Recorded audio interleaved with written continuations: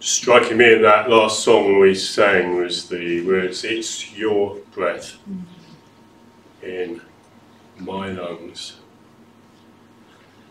And just contrasting that with the other line, "All the earth will shout your praise." It's your breath in my lungs. All the earth shall shout your praise. And there's a connect between the two. We're looking, as you know, at the series Growth Plus, we're calling it. A few weeks ago we looked at going to God in prayer, then we looked at reading God's Word. Tony looked last week at obeying and serving, and today we're coming to witness. And witness is an interesting word, really. I think a lot of Christians are quite scared about the word. It obviously has some connotations with JWs, Jehovah's Witnesses, which is obviously not. We're witnesses of Jesus Christ. And so what is a witness? Well, a witness is a person who personally sees or experiences an event happening.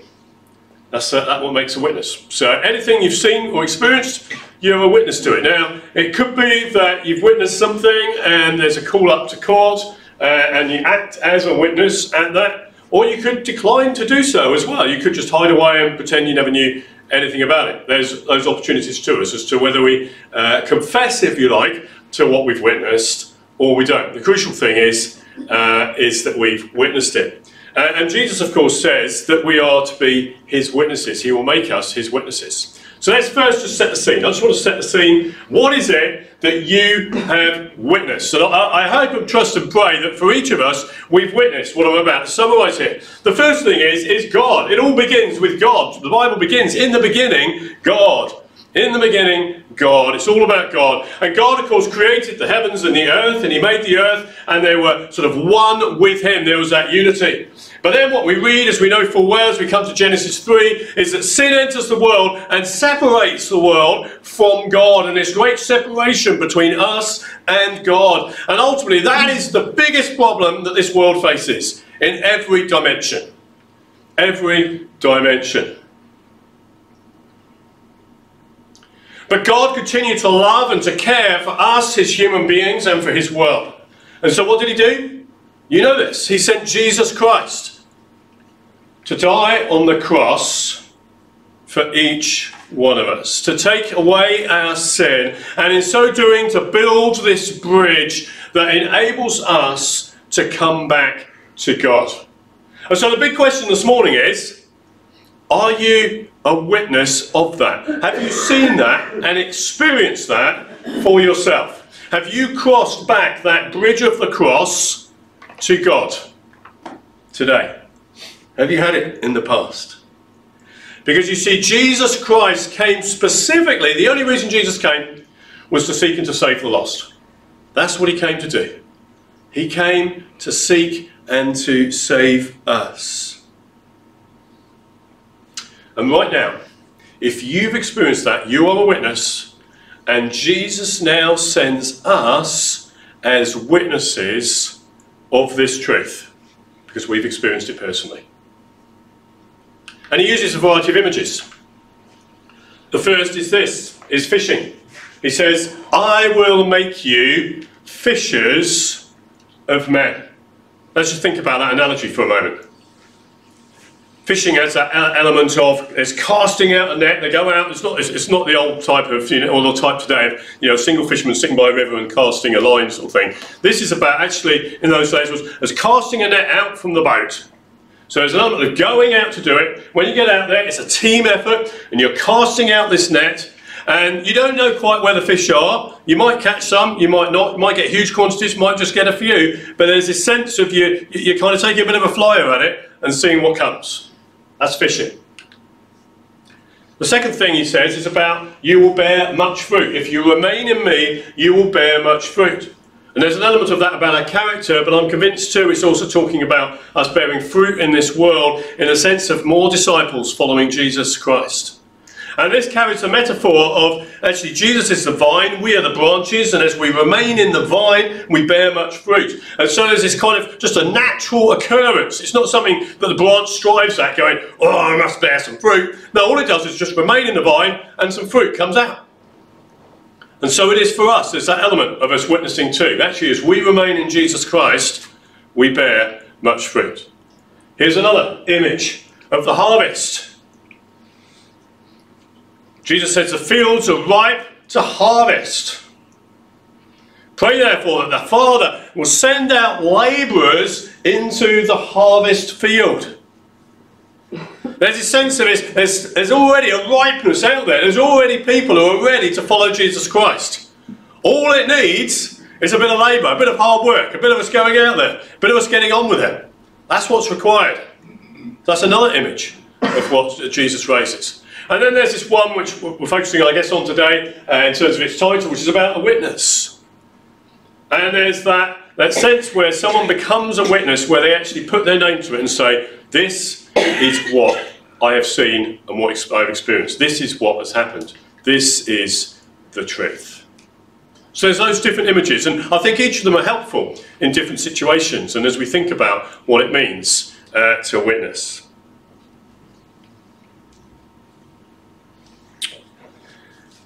I was, as I was just, you know that, because I said when we were talking about reading the Bible, at the moment I'm just reflecting on different verses in the scriptures, and I'm working through Peter at the moment actually. And yesterday, as I was doing so, these were a couple of verses that struck me. 2 Peter 3 verse 9, the Lord is not slow in keeping his promise, as some understand slowness. It's talking about the second coming of Christ.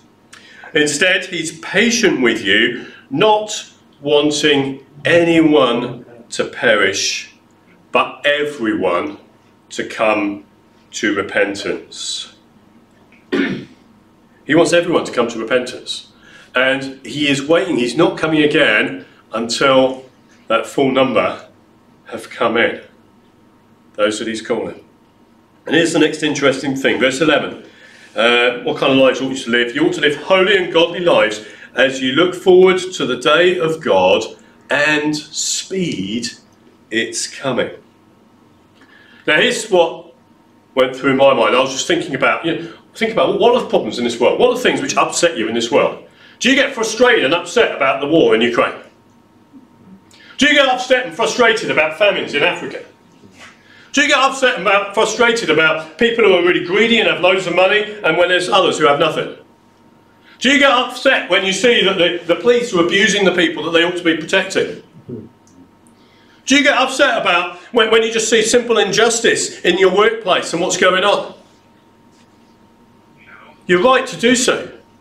And the thing is this is the really good news, okay? This is the really good news, okay? This is what the hope that Jesus Christ has given to us. Because there is a day coming when these things will be no more. And it's the day when Jesus Christ comes again. It's the day when Jesus Christ comes again and he's bringing in his new kingdom. And there will be no more injustice, no more famine, no more war. Jesus explicitly says that. And here's the thing, what I read in 2 Peter. Is we have the capacity to speed the day of Jesus' coming. Did you realise that? How are you going to do it? Well, Jesus, God is waiting for everyone to come in. So actually, if you want to solve the problems of the famine and the wars and everything else, which Jesus says will carry on until he comes again, actually we want to get Jesus to come again quicker, which actually means we need to tell the gospel to people. Share the gospel with people. It is, well, I'm just going to simply say it, it's the highest priority. It's the way to solve the world's problems. Jesus is the answer. Do you believe that? Yeah. I'll tell you, it's true, okay? It's true, and it's worth living your life in line with what is true. It's definitely worth. So, the big question is this, okay? This is unbelievably important. This is the solution to the world's problems. The question is how? Yeah, and we're kind of, well, how do I go about this? It's such a big thing. What am I going to do? Well, we need to build bridges. We need to build bridges back to God. And the first thing I want to highlight is this. It's all about the cross. It's all about the cross of Christ. And the first thing I want to highlight is this. It's actually about love.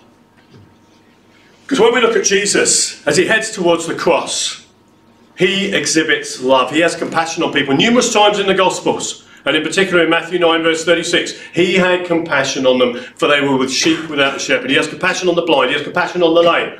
He has compassion on all sorts of different people. Those who've lost family members. He has compassion on them. He cares for them. Now that means he spends time with them. He seeks to help them. He seeks to meet them where they're at. This is our Lord Jesus Christ, and he calls us to do the same. If we love people, we will spend time with people. We'll spend time caring for them, and we will sacrifice ourselves for them. There's a time when Jesus goes off for a rest with the disciples. He needs a bit of refreshment. He's worn out. He was human, just like you and I. And we read the disciples come to him, and he has compassion on them, and he continues to teach them all day and heal them. So it starts with love. Secondly is listen. Listen. It's interesting how Jesus says to people, what is it you want? What do you want? He says it a number of times. What do you want? One of the things Andrea highlighted when she was just sharing a bit of her experience in terms of witnessing is it's about where are people at? Listen to people. Witnessing is not just about speaking, it's about listening. And there's different ways of doing that. Some it's about asking questions. Some it's about just dropping little things in and seeing what people say about it. Might be, what do you think of Jesus? What do you know about Jesus? Or if God could do something, what would you want him to do? It just allows people to open out a little bit with a view that we could share. It's building bridges with people. And then thirdly, I'm going to say is learning. It's interesting that at one time, Jesus says, what do the scriptures say? When he's asked the question, what do the scriptures say? And I do think there's this element of, it's not about us lecturing people. It's actually about learning together and going to God. What does God say? What does God say? I know I'm often inclined to just try and answer a question. And actually, I think I need to point people to Jesus. What does Jesus say about this? Let's look together at the scriptures. And one of the ways of doing that, you've seen on your sheets, on a number of the seats, most rows have got at least one example of the 4 spiritual laws, which we've gone through before a couple of times. In church, Tony's taken us through the 4 spiritual laws. You can use something like that. There's also on your tables, on your chairs, there's more of the little 4 points, these little leaflets. These little things here, these little cards, basically cover exactly the same thing, 4 points. There's little symbols associated with them, a heart and cross, heart of God's love, cross of God's sin, cross of God's giving the sacrifice for us, and then the question mark is the choice as to what way am I going to go from here. So there's those sort of examples. There's various little things you can use, little tools. You can memorise things. You can just have a copy of something with you, a little booklet like that with you, with a view that you can just talk with people if you don't feel confident to talk and to say things yourself. So it is about learning together, and it's about interacting with people. As I say, it's not about lecturing, but at the same time we're listening to people. Where are people at? What are people thinking? And then fourthly is this element of Lord. It's the Lord. Actually, ultimately, we're submitting to God. And it's about others' submission to the Lord as well. As Jesus says, come follow me. This isn't about something theoretical. It's not just about what you academically think. This is actually about who you are going to follow. We're looking for a response that they also might be fishers of men. So you get some of that in the little booklets that you've got there, which you're welcome to use, and we can order more. Now, that's a little bit how. We could talk a lot more about how, and I'd love to do a bit more of that with you. But what I want to think about is why not? Why don't we witness? Why don't we share the goodness of God with people? And what we find is there's walls come up which keep us from doing just that. In fact, we've got the experience of the cross in our lives. We can see the walls just hidden, Christ's cross. And somehow it becomes hard for us to share about Jesus with people. Here's a few things. Maybe it's fear. Maybe it's fear about, well, someone might respond negatively. I might put somebody off. People might look down on me. There's all sorts of things we can be afraid of. Maybe you feel inadequate. Maybe you look at some others in our church fellowship who seem to be so expert in all this and have a particular gift in this area. And actually you find, oh, I can't keep up with that. And so it's not even any point in me trying. But actually God calls us all to be witnesses. Yes, he gifts us differently, but we're all called to be a witness and to play our part in that. Maybe you feel ignorant in this thing. I don't know enough, I need to know more before I can do it. But actually, Jesus doesn't say you need to know it all before you can witness. He says, receive the Holy Spirit and you will be my witness. Apathy. We can end up with our focus just on other things and actually, it doesn't really matter too much. Actually, that's why I started where I started. This is so important, what we're talking about here. We're talking about people who are lost. So lost that Jesus Christ came to die for them. Another is introspection. It's just we become looking in on ourselves rather than looking out to the cares and needs of the people around us. And lastly is just simple busyness. So easy in our modern world, isn't it? It's just to have so many things going on that we just never get around to it. And on the chairs, on some of the chairs, there's a little book which is called this, Overcoming Walls to Witnessing. It was originally written by Billy Graham back in the 70s, and it's been updated by a guy, Timothy, I'm not sure how to pronounce the surname, Berger or something like that. So I encourage you to have a look at that, and he picks up on each of those issues I've just highlighted on that wall.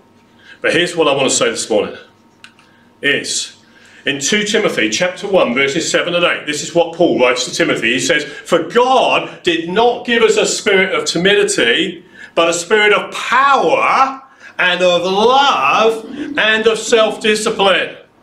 He gave you a spirit of power, a spirit of capability, a spirit which can do, which annihilates some of those things which might be written on our wall. He gave us a spirit of love which overcomes apathy. He gives us a spirit of love towards people, a spirit of compassion towards people. And he gives us a spirit of self-discipline. Some translations say a sound mind. The important element of the word there is that we're thinking straight, and that thinking straight is exercised in how we live our daily lives. And so he says, this is what it follows on with, do not be ashamed to testify about our Lord. You see, this ties in exactly with what Jesus says in Acts 1 verse 8, where he says, the Spirit will come upon you, and you have power to be my witnesses throughout the world. You and I need the Spirit of God. Now, I encourage you to read that book about overcoming walls to witnessing if there's issues you struggle with. But here's what we ultimately need. There's that song we sing, isn't there? Spirit, break out. Break our walls down. And that's precisely what the Holy Spirit does. Spirit, break out. Break our walls down. As the Holy Spirit comes, he takes that wall down and brings us freedom.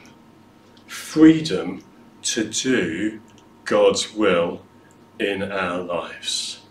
He brings that power and that capability. He brings that love, and he brings that self-discipline. And it does sometimes. We have to put things in the diary or set clear spots. We have to decide this is what we are going to do. And what we'll find is this whole series is about maturing, about developing in Christ, going for spiritual maturity. Is actually what will happen as you do so, is you will find you will mature. Why? Because you're doing what Christ has called you to. You're stepping out with steps of faith. You're taking risks for the kingdom of God. And that's going to lead to your own maturity. It's no good just receiving from God, where it's more a concept of a river where things flow out through us into the world around us. And then secondly, the fruit is their spiritual life. Now, not everybody you witness to is going to come to faith. Jesus told the parable of the sower. He said, you know, scatter the seed, some's going to fall on the path and it's just completely ignored. People don't want to know. That's fine. Still scatter the seed. Some's going to fall on soil where it's stony and it seems to be a shoot. And we're all excited. Oh, something seems to be happening here. And then it kind of just wilts in the sunshine and fades away. Others falls on soil where thistles and things grow up, where there's all the concerns of this world and suddenly the issues of this world crowd in and it crowds out the growth of that spiritual reality. It's so frustrating when we see that. But there's also the seed that falls on good soil, that produces a crop that's 30, 60, or even 100 times what was sown. And this is the thing. I don't know, and you don't know, what the impact's going to be of the seeds we sow. That one you sow tomorrow might just be that 100-folder. You don't know, but it's definitely worth trying it and see it. There's all sorts of ways to follow through from that. It's in your workplace, it's your family, it's in your neighbourhood. There's proactive things you could do. You need to get to see people, spend time with people, eat with people. That's what I find is often, you need to just have that bit of time to spend with someone, to chat with someone, rather than the rush of business. That's partly why, in all honesty, I've stopped doing all the bookings for Admaston House, because it just ended up, it was just crazily busy. I'd sort of hoped I did get to know people, but the actual opportunities for witnessing, it was just too busy to do that, really. So I need a bit of space in order to do that. One of the things I've picked up in the last few months is joining with the Telford Evangelism Hub. You're welcome to join with that if you want to. They meet once a month on a Wednesday evening for teaching in evangelism, and then on the same Saturday, the following Saturday, we're out on Wellington Square just sharing with people. A couple of weeks ago I took the view that what I do is I just simply say good morning to people and see who responded. It was quite interesting, the different responses. People aren't used to being to say good morning in Wellington Square. Some people kind of look really quizzical, some people just zoom by, some people stop and chat. There was a lady that I and another were talking to, and she was telling us all sorts of issues and problems, and then I just said to her, I try to follow the sort of points that we've got in there. I always try to follow through with God's love, we've sinned, Christ died for you, etc. Yeah, you need to make a choice, that's what I try to do. And as she shared about all these problems, I just said to her, I said, God loves you. He's made you and he's got a plan and a purpose for you. And with that, she just put her hand on my shoulder and she said, you don't know how much that means to me today. I hadn't a clue before. But I don't know what God wants to do through you tomorrow. I don't know, you don't know. But it's worth going for it, because that, when you see God at work, it sticks with you and gives you a joy in your heart. So may the Lord bless you, may the Lord enable you, may the Lord equip you, may you know that spirit of power and of love and of self-discipline working through you. In Jesus' name, amen. Amen.